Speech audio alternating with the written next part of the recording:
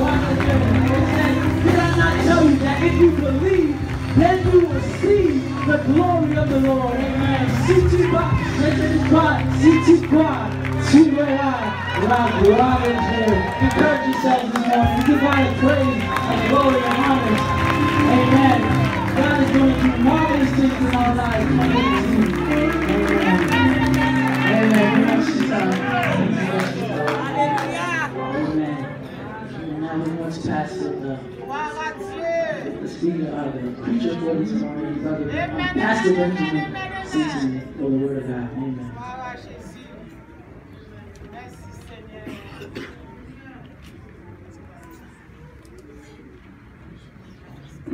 La paix de Dieu avec nous. God is good. I said God is good. Bon Dieu bon. Et dans tout temps. Maranatha. Maranatha. Maranatha. Amen, amen, amen, amen. God is coming back. That's what you say when you say Maranatha. That means you're declaring that Jesus has to come back for his people. Amen. Maranatha. Nous allons lire le passage dans 1 Thessaloniciens 4, 1 Thessalonians 4, 1 through 8. Let's go 1 through 8. 1 through 8. 1 through 8. NRV, 1 Thessaloniciens 4. That's that NRV.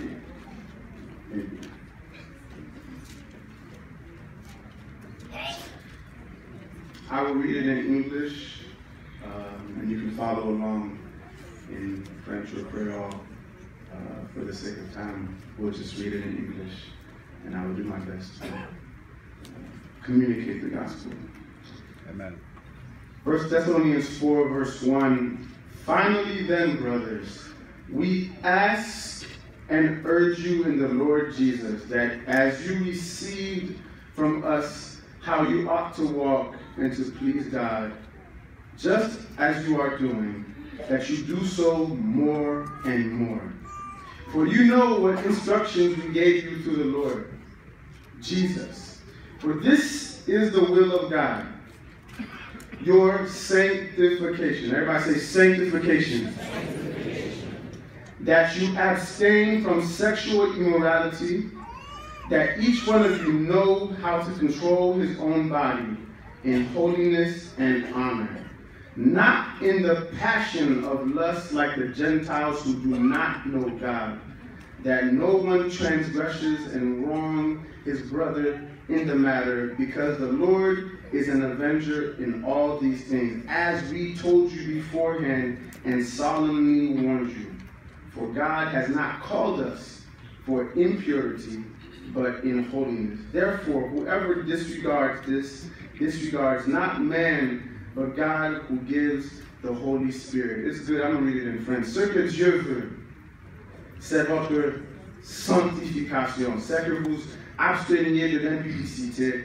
C'est que chacun de vous sache posséder son corps dans la sainteté et l'honnêteté, sans vous livrer à une convoitise passionnée comme font les païens qui ne connaissent pas Dieu. C'est que personne n'use envers son frère de fraude et de cupidité dans les affaires, parce que le Seigneur tire vengeance de toutes ces choses, comme nous vous l'avons dit déjà et attesté. Car Dieu ne nous a pas appelés à l'impurité, mais à la sanctification. Celui donc qui rejette ses préceptes ne rejette pas un homme, mais Dieu qui vous a aussi donné son Saint-Esprit. Seigneur, moi pour aller, toi pour aller, oh Père, qui t'ai cherché, mais j'entends,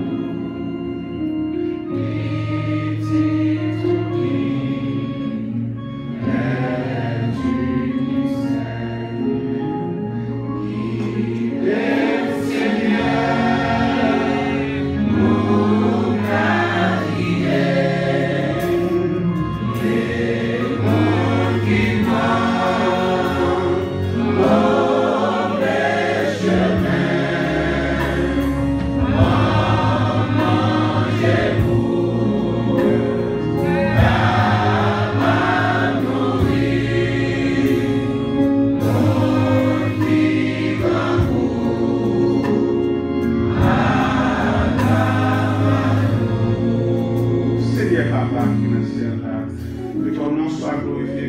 on soit sanctifié, Seigneur, que nos oreilles, Seigneur, fait que service agréable à nous, Seigneur.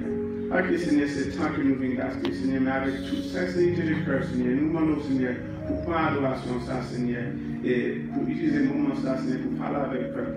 To use this hour, Lord God, to speak a word that is fit for the moment, right for this moment, Lord Jesus. Use me as an instrument, as a vessel, Lord God, to feed your people, especially those who have lost their ways. In the name of Jesus, we pray. Amen. Maranatha, again.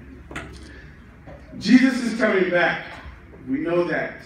I wonder if you know that. Amen. And before we leave here today, I will hope to have shown you the importance of understanding what that means when Jesus is coming back. And Thessaloniciens 4, verset 3 à 8, passage de verset 1 à 8, we find Paul, who's addressing the church of Thessalonians.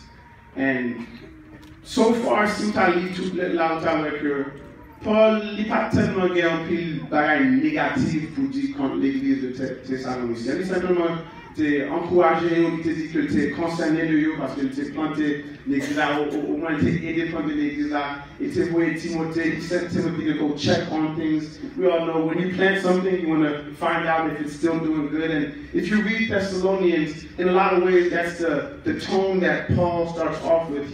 He's asking them, are they okay? He's letting them know that, hey, I've heard some good news. You guys are still keeping going. You guys are still jumping. You guys didn't backslide. And then he gets to chapter 4, which is a passage that we have today, dans chapitre 4 là, où est que c'est là qu'il réellement dans ses premières exhortations. Dans tout commencement, c'est quelques paroles d'encouragement. Il t'a dit, quand Jean t'a conseillé avec eux, Timothée t'a dit que tout bagaille ok, bagaille ça, c'est bien ça.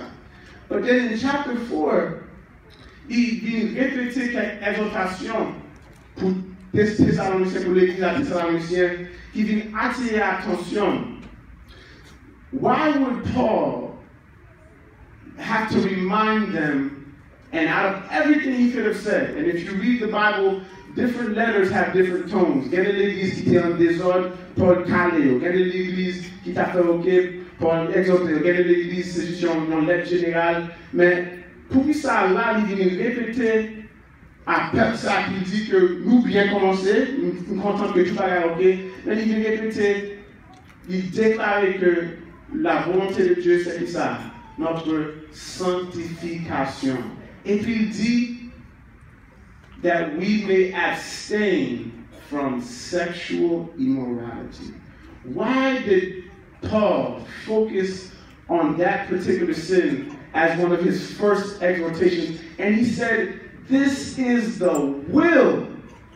Ça c'est volonté, mon Dieu. Que vous fuyez, que vous absteniez de ça, de l'immoralité sexuelle. And that lets us know a little context of the world of Thessalonians. Thessalonians was, as a lot of other places, an idolatrous place. J'en côté que il y a un pile impudicité, il y a un pile acte sexuel, il y a un pile idole. On a fait un pile bagaille contre le nom de le vrai Dieu Jésus et notre Père. Et Paul dit, ou même qu'à vivre notre culture ça, bon nous fait nous songer encore. You who are living in a world that has sex and idolatry all over it, you guys are doing good, but let me remind you one more time that the will of God is your sanctification. And then he specifies that you abstain from sexual immorality. Churches don't like to talk too much about the topic of sex, and there is a certain grace that you have to talk about it when you're doing with a big crowd. But there has been very few sins that has offended God more than sexual immorality. Pas un pilote péché qui offensait bon Dieu plus que l'immoralité sexuelle. Et on t'a trouvé injuste pour ne pas jamais exhorter tout le monde, et spécialement notre jeune, qui a goûté avec une culture qui peut-être fait ressemblance that looks like Thessalonians. This culture, what am I talking about? Well, let's look at how far we've come at the culture that is around us. And I know that there's a lot of statistics, and not every statistic will be always accurate, but I think statistics can at least show us an idea of what is going on. I think that statistics can show us at least an idea of what is going on. And so, in 1960, dans 1960, ils ont fait calcul que moun qui pas pensé que les actes sexuels avant mariage, moun qui pas pensé pas rien qui mal avec ça, people who thought that there was nothing wrong with fornication or sexual immorality back in the 1960s in this country. The percentage was only 29. Well, for us Christians, that's a lot. But considering 29% moun en 1960, 1970, yo dit que yo pas rien qui mal avec l'immoralité sexuelle ou fornication. Mais flash forward to 2010 and imaginez qui ça qui pourcentage ça pour moun qui dit que pas rien qui mal avec l'immoralité sexuelle.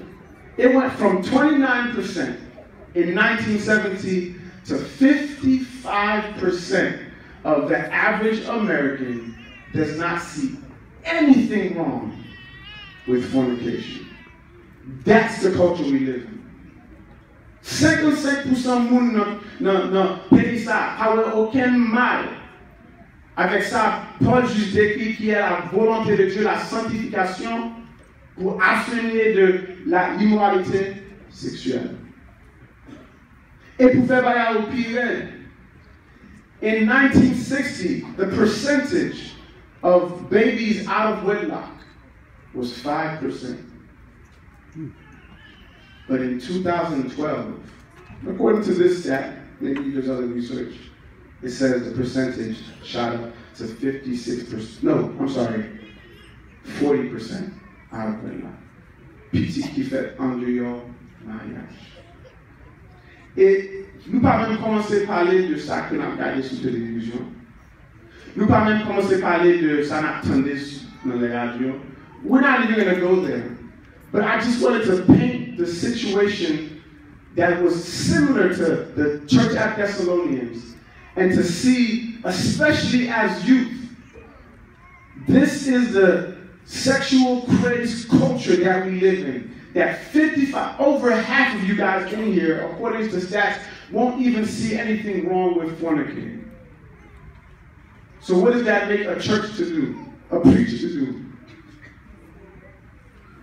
Si nous parlons quoi que son péché, mais Paul dit, la volonté de bon Dieu, qui ça? C'est notre sanctification. Qui ça, sanctification? Alors, il y a un peu de monde qui regarde sur sanctification, mais bien simple. Sanctification, c'est le process là pour venir saint devant Dieu. The process of making something holy. That's what sanctification is. You are setting yourself apart. You are making yourself a special possession. Ou mettez tête à part. Ou mettez tête ton combat qui saint devant mon Dieu. Et processus ça, il y a sanctification. Et image, une image sanctification, c'est les enfants d'Israël. Bon Dieu fin délivrer dans l'Égypte, il dit on va le mener en côté, mais là on fin délivrer dans l'Égypte, qui côté est entré? Dans le désert. Eh bien, histoire Israël dans le désert, s'il le faut, ou mettre ça son image de sanctification. Processus peuple bon Dieu, processus chrétien bon Dieu, pour déployer de tout bagaille qui de Égypte dans l'île, pour préparer